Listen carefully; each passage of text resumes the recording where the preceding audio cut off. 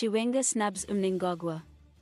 Vice President Constantino Chiwenga on Sunday diverged from the customary protocol and opted to fly to Dushanbe, Tajikistan, on the very day his superior, President Emmerson Mnangagwa, returned from his diplomatic voyage through Russia and South Korea. Conventionally, vice presidents would be present at the Robert Mugabe International Airport to greet the president upon his return before proceeding with their official duties.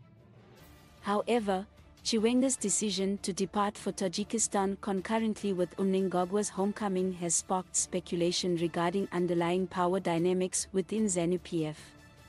Some observers interpret Chiwenga's swift departure as a manifestation of intensifying power struggles within the party, hinting at the emergence of a potential parallel administration led by the vice president in opposition to Mnangagwa's leadership.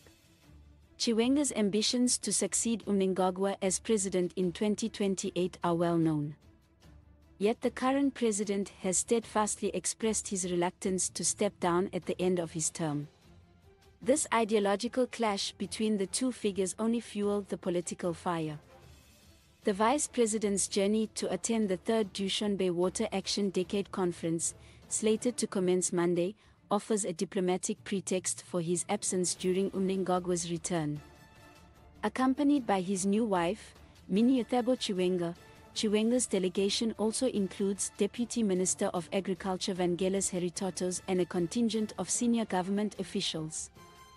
The timing and implications of Chiwenga's diplomatic detour are sure to fuel further speculation and scrutiny as Zimbabwe's political landscape continues to evolve.